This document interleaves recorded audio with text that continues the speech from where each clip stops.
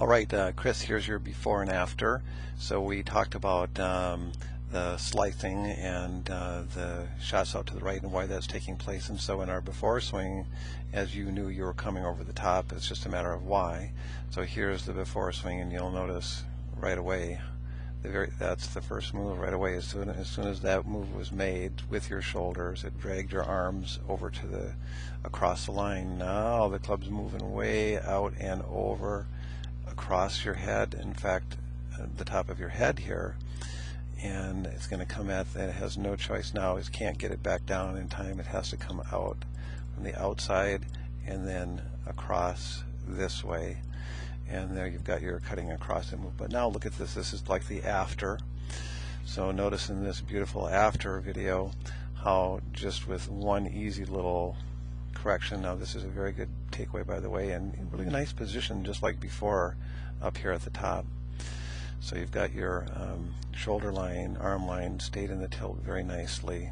This is not too separated, but just a little. So watch this. So now watch where the arms go when the shoulders turn down and forward.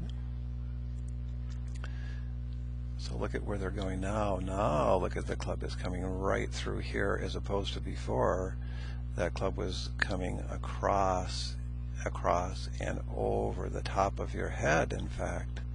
And now look at where this club is going to be going. So when you turn his shoulders correctly, instead of pushing out and over, the club is going to come right down through the middle of his back here. In fact, in this one it went a little bit under. So we'll watch the same thing in a real swing.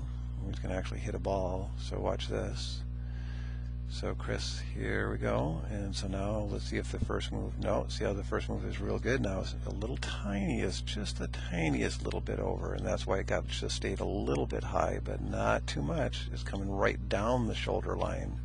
In fact, a little bit underneath it, a little high, but much, much improved compared to what we had before.